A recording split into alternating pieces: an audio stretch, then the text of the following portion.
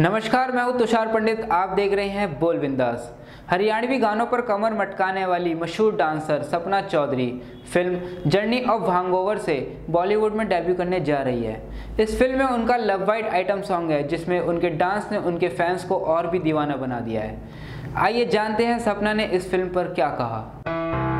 अपनी आने वाली फिल्म जर्नी ऑफ भांगओवर को लेकर हरियाणवी डांसर सपना चौधरी ने कहा, जो भांग पीते हैं उन्हें फिल्म देखनी चाहिए, उन्हें अच्छी शिक्षा मिलेगी। जो नहीं पीते हैं उन्हें भी देखनी चाहिए, क्योंकि उन्हें डबल शिक्षा मिलेगी। उन्होंने आगे बताया, मेरा भाई भोलेनाथ का बड़ा भक्त है। जो लोग कावड़ लेकर आते हैं वे रास्ते में भांग पीते पीते आते हैं। भांग पीने के बाद लोग हंसते हैं तो लगातार हंसते रहते हैं, रोते हैं तो लगातार रोते हैं। लोग कहते हैं कि उस वक्त आप दूसरी दुनिया में चले जाते हैं, तो उसी टैगलाइन पर हमारी फिल्म की स्टोरी है।